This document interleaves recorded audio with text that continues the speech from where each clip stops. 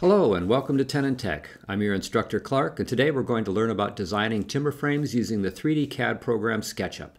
This is part one of a 5-part series where I introduce Sketchup and show you some of the basics. Nice and slow.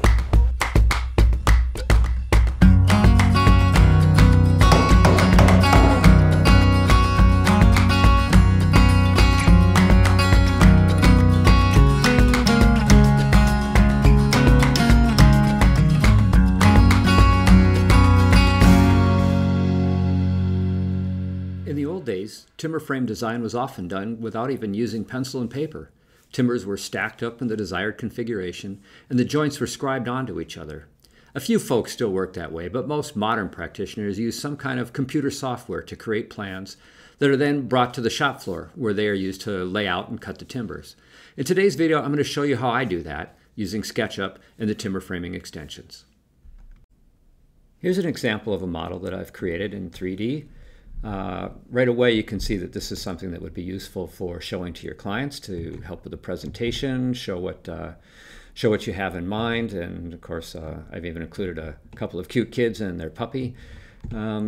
Just ignore the bright colors for now. We'll get to that in just a second.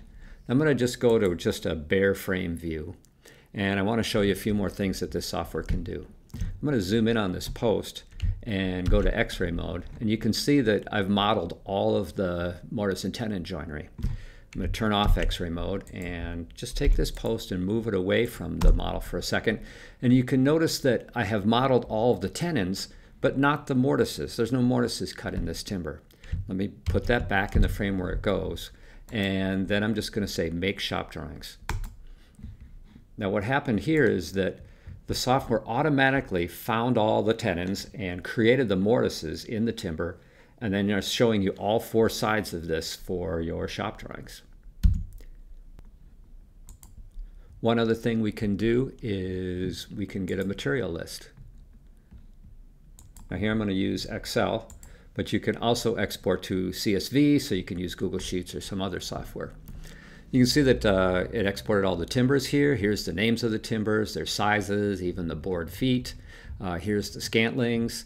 We also have a tally view that kind of combines all the different sizes, and this is something that you would send off for your order to the mill.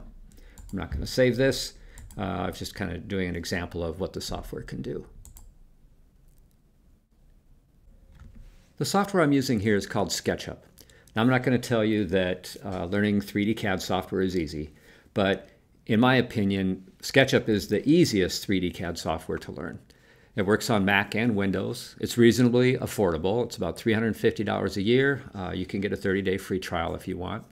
There is a free web version, but that doesn't support extensions or plugins, which I'm going to make extensive use of here. We'll talk more about that later.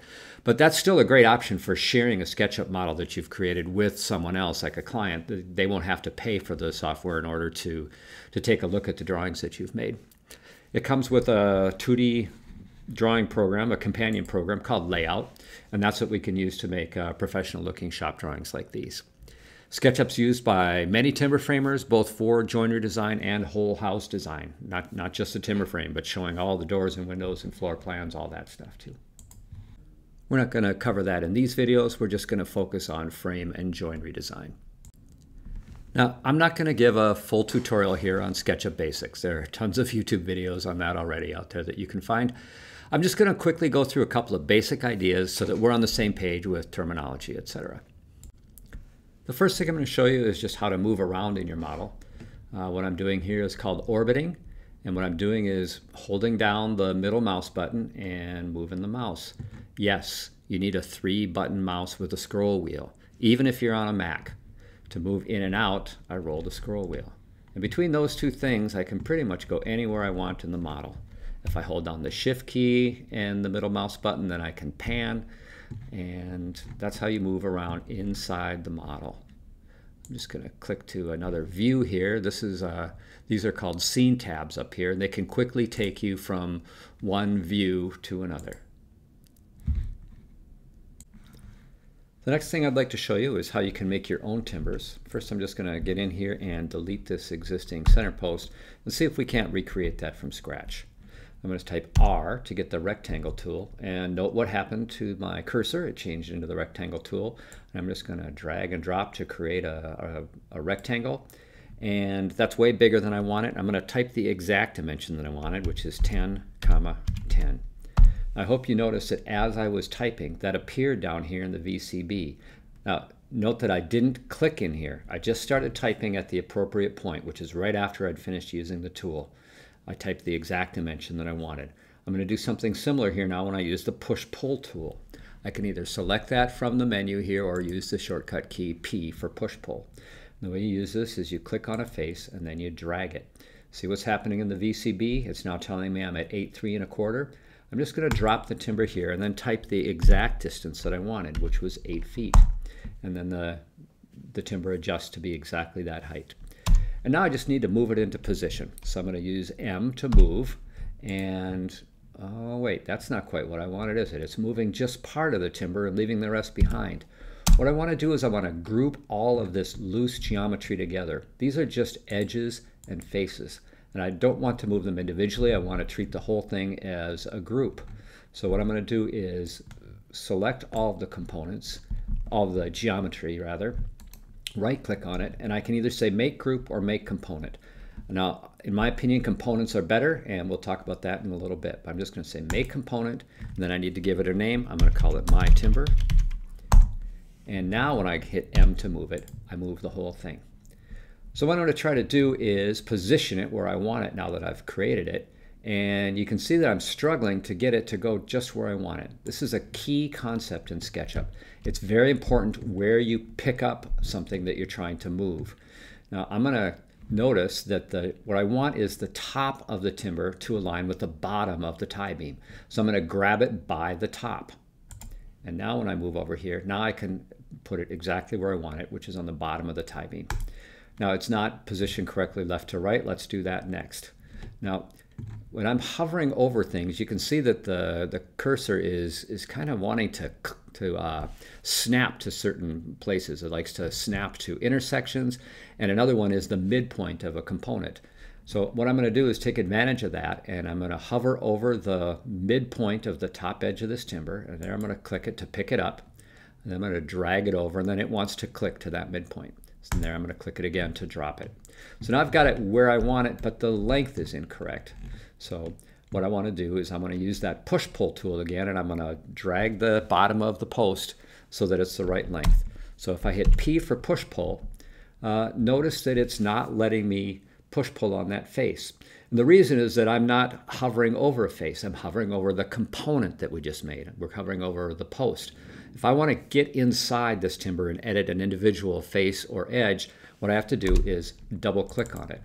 You can see that these dashed lines have been drawn. That tells me that I'm now inside the timber. That's my new world.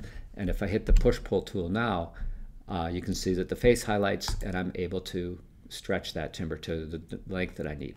Now I could do the math and figure out the exact distance that I need to move it, but it's going to be more convenient to simply find something else that's lined up with that same distance, like this post here, and click. And now the bottoms of the posts are aligned.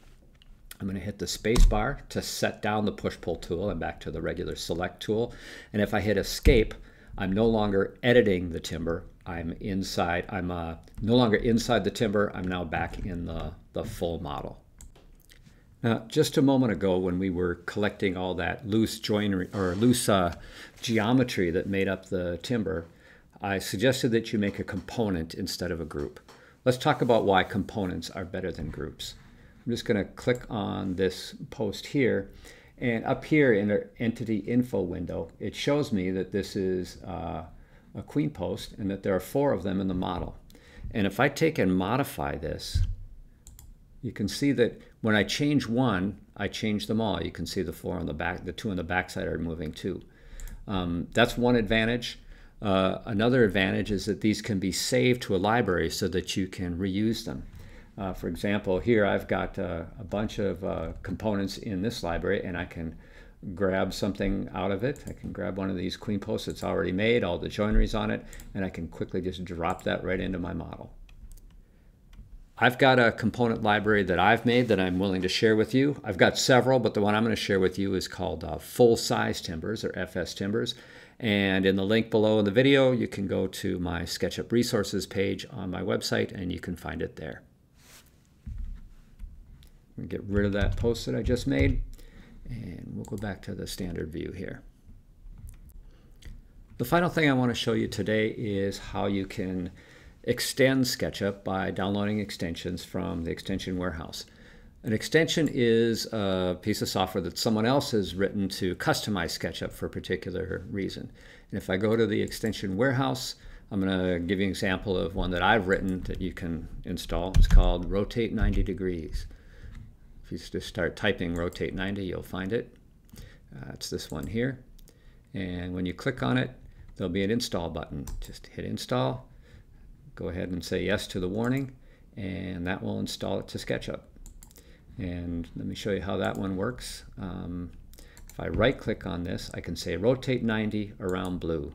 And I just find that that's a lot easier than using the move tool and clicking on this and getting it to line up exactly where we want it. Another thing that makes this plugin particularly useful is that you can assign it to a hotkey. If you go to Window, Preferences, and Shortcuts, you can look for Rotate, and there it is, Rotate around blue. And then over here, I've assigned mine to the F5 key. You just hit F5 and hit the plus and say yes and OK. And now when I hit the F5 key, you can see that I can quickly rotate that timber 90 degrees. I've got a few more shortcuts. There's that X-ray mode.